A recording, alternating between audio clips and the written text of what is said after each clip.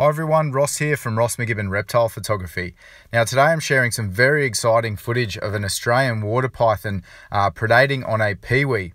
Now I'm walking around midday in some parklands in Darwin in the Northern Territory, and I'm looking for frill-neck lizards when I come across a few peewees swooping down and they seem to be harassing something. I noticed from a distance one of the peewees never came back up again and just stayed below ground level. So I walk over and this is the scene that I'm presented with. Now Australian water pythons are non-venomous and they're constrictors, meaning that they have to overcome their prey by purely seizing them and overpowering them and constricting them.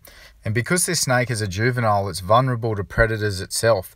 So what it must do is it needs to remain concealed in order to A, stay safe for itself, and B, get close enough to animals to ambush them.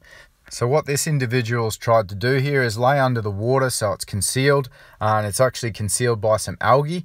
And then when animals like this bird come down for a drink, it can strike out, seize them with their sharp teeth, wrap them up in their coils and constrict them. Now for a long time it was thought that constrictors actually suffocated their prey, but it happens a lot quicker than the animal can suffocate because the pressure that they exert actually causes a complete shutdown of the circulatory system and overcomes the prey a lot quicker.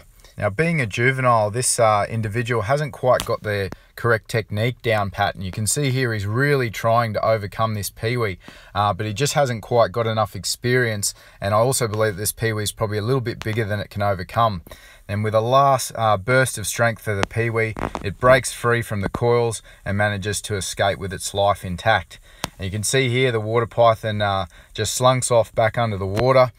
Probably feeling a bit defeated right now, but he'll remain under there until he gets his next opportunity at a meal.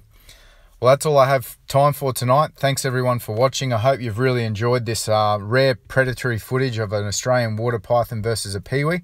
And right now I'll leave you with some of my other photos that I've got of water pythons, just so you can see what they look like in a little bit more detail. Thanks for watching and good night everyone. And if you like this video, please give it a share.